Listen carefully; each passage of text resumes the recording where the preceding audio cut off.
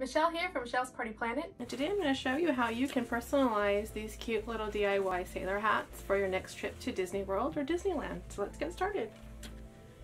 So what you're going to do is go ahead and use any Cricut machine of your choice. I'm using the Cricut Joy, but you could use the Cricut Explore Air 2 or the Cricut Maker to do this. You're going to need some heat transfer vinyl. I'm just using red for mine. I'm going to face the vinyl shiny side down. And then we're going to go ahead and get on the computer and start the design. Okay, you're going to start a new project, and once you have your new project set up, you're going to make sure that you are pointing to the right machine. I'm using Cricut Joy, like I mentioned earlier. And then we're going to go ahead and select the text feature. I've already loaded the font that I want to use. It's a Disney-inspired font called Walt. And it's on my computer as a system font. I'm going to click that. Once you have it selected here, you're going to go ahead and type the name or whatever personalization you want for the hat. I'm going to decrease the letter space a little bit just to get those letters closer in. Okay, I'm going to go ahead and ungroup these so that I can move the N in a little bit, just using my arrow. Then I'll select them again and group them. And then I'm going to weld it so that it's one single file. And then what we're going to do is make it smaller because the height, actually I'm going to make it a little bit larger. Maximum we can do is 1.75 for the hat. And so that's the first name that I'm going to be doing. Let me click Make It. And then we're on the mat because I'm just using regular vinyl or iron-on vinyl. And then we're going to click that. We're going to make sure we mirror. This word happens to be the perfect size for the Joy, but if the name was longer, I would just rotate it so it would be cutting this lengthwise. That way we can have as long as a word as we want.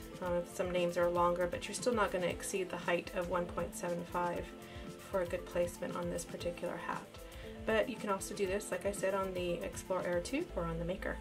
And we're going to click Continue. Okay, so now that we can see that it has detected my Joy, we're going to find the correct vinyl. We're doing iron-on. And we're doing everyday iron-on by Cricut. And it reminds us here to make sure that the shiny side is down, which we've already done that earlier. And then we're going to move back to the machine. Go ahead and put your mat in the machine. It's going to detect it. And then follow the prompts on your screen. Click Go. In a matter of seconds, we'll have our first name for the hat. Okay, so now what we're going to do is get our hat, and we're going to use our mini easy press. Just go ahead and cut out around the lettering, and then we'll weed it real quick.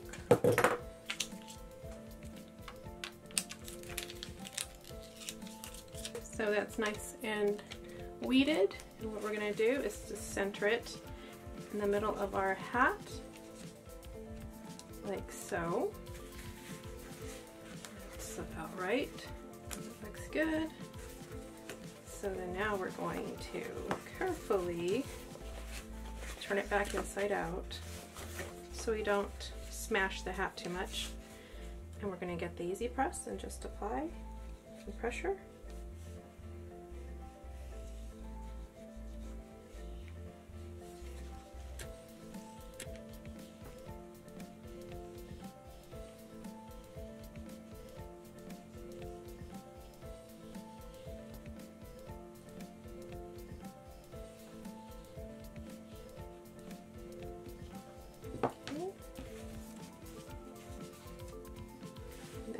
Before it cools, you're going to slowly remove the transfer paper, and that's it. Go ahead and turn it back inside out, and you have an adorable sailor hat personalized in a Disney font, perfect for a Nautical Mickey Party, for a Disney cruise, for just a visit to the parks. And that's it. I hope you like this project. Please leave me a thumbs up or a comment below. I'd love to hear from you. Thanks for watching. See you next time.